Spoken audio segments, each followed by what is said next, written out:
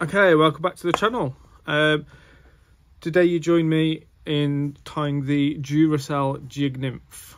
To be honest with you, I don't think this pattern needs much of an introduction. It's an amazing fly, an amazing pattern.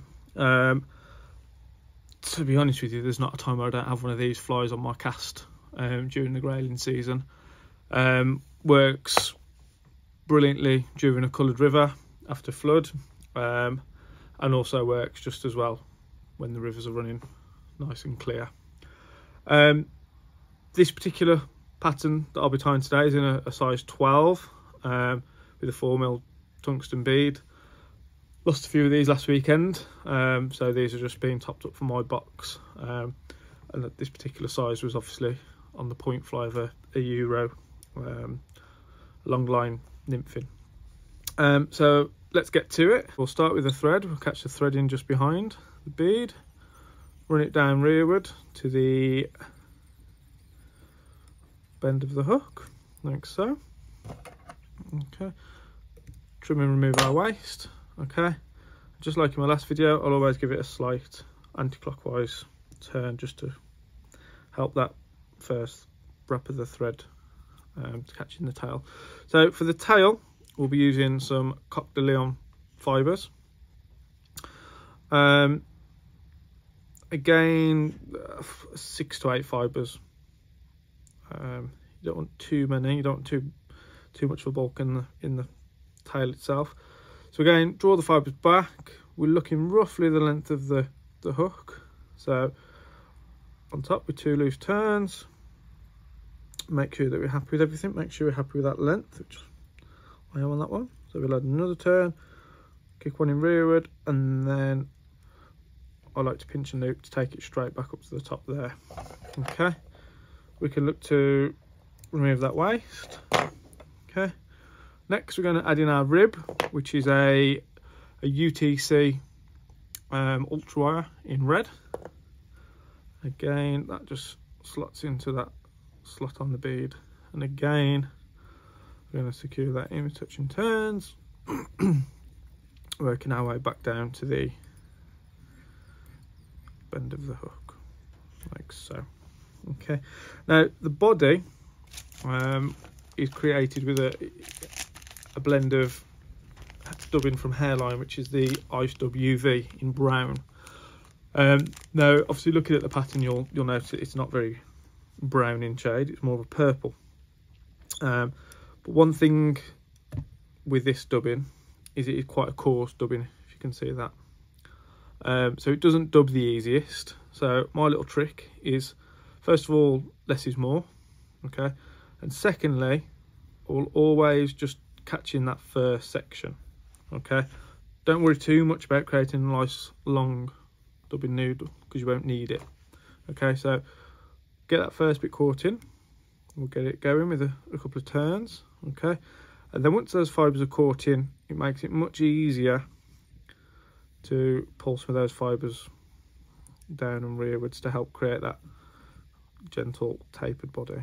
Okay, and like I say, remember less is more, so we can always add a little bit more as we need it. And again, it is quite a buggy fly, so if you've got a few wayward fibres, it's not too much of a worry.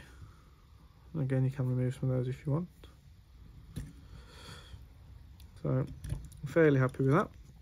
So next we're going to rib our fly. So again, we always rib in the opposite way to the way that we round the body on.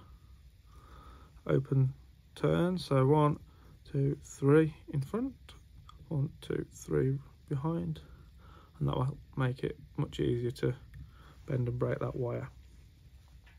Now we move on to the hackle of the fly, and the hackle is a CDC. Now there's many ways that you can add this hackle. You can obviously look at splitting your thread, using a dubbing loop, and obviously some kind of a CDC clip. For me, I found it just as effective and much quicker to tie if I actually tie the whole feather as a hackle. Okay, now when selecting a feather, draw the fibres out as I have done there, and if you offer them up at the front, you don't want to be looking at some of the longer fibres because we're only going to add a turn. some of the middle fibres, you want them to be towards the end of the body and at absolute max, the end of the actual tail itself, and that feather fits that bill. So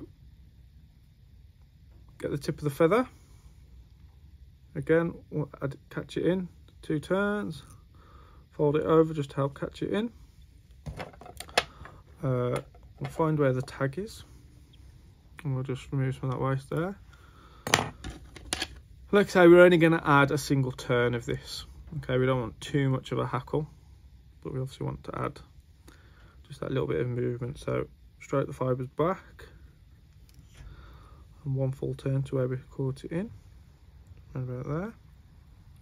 So we'll secure that with 1 turn, 2 turns, and a 3rd in front. Okay, now when we trim this off, we want to bring our scissors in nice and close to the base of the stem of the feather.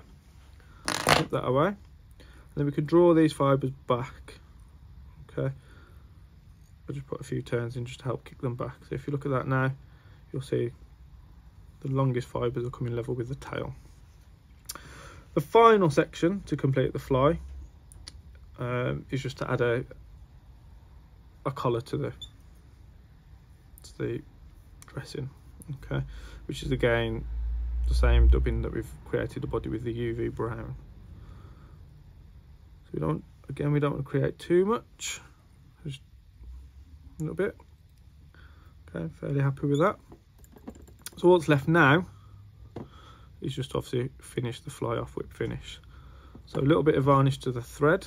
Again, I find it easier to add it to the thread rather than once I finish whip finishing. And we'll go for a 5 turn whip finish. So 1, 2, 3, 4 and 5. Once we pulled that through, use our nail and just make sure that it's all cinched down nicely, which it is. Remove our thread, and there we have it, the Duracell Jig Nymph. A must-have pattern for any grayling fisherman or woman, should I say. A great attractor pattern. Like I say, works just as well in coloured water as it does when the rivers are running nice and clear, which at the moment they're not. But a fly you must try, so give them a try, get it tied up, and let me know how you get on with it.